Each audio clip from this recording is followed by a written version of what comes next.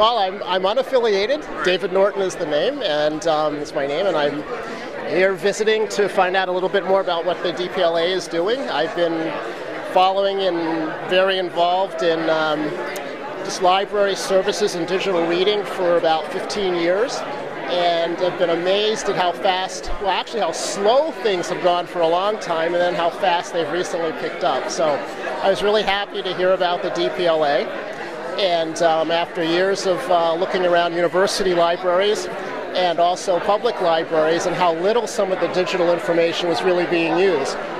There's systems set up, but as far as just for the average person who comes in, e-readers didn't exist not too long ago. A couple of the libraries would load stuff onto some of the e-readers, and then you'd go and try to find out if they're being used, and nobody was using them. It was just not something that was being done, and now suddenly electronic books are becoming really, really important. So that's kind of generally what I've been following and looking at. From your background and from what you've been learning about the DPLA, what's your vision for an ideal DPLA? Well, my particular focus is, instead of really broad, I'm very interested in, from an educational perspective, for public schools in particular, but all schools, elementary through high school, K through 12, having kids having access to getting information and being able to really do a lot more research. If you look at all the issues with funding and what's going on with public libraries, especially in schools, there have been all kinds of lack of funds, as you're well aware. So anyway, my interest is in hoping that the DPLA will change all kinds of research and availability to information for students. And as curriculum are changing now and textbooks are disappearing, just in the paper the other day, Muncie, Indiana, I believe it is, and various places are going to full digital. Well, they're requiring the students, or they're giving them laptops, and they're going fully digital with no textbooks at all, and things go online.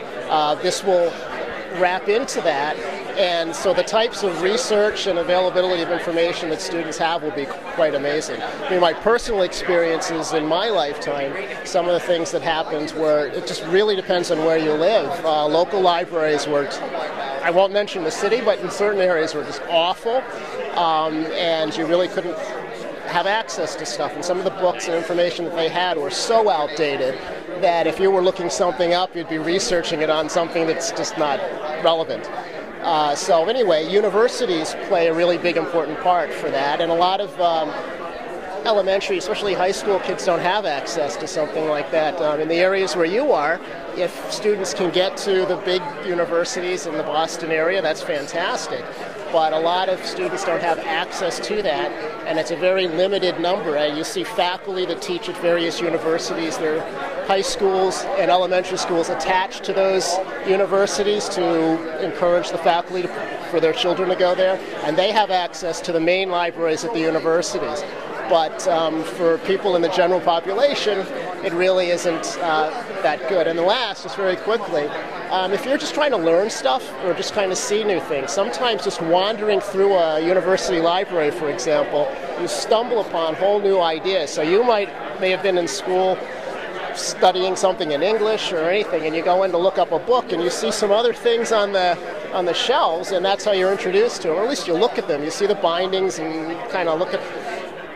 My hope is that the Digital Public Library for students will give them that sort of an access on a really broad scale, and you end up looking at things that you've never seen before. So that's kind of in a nutshell.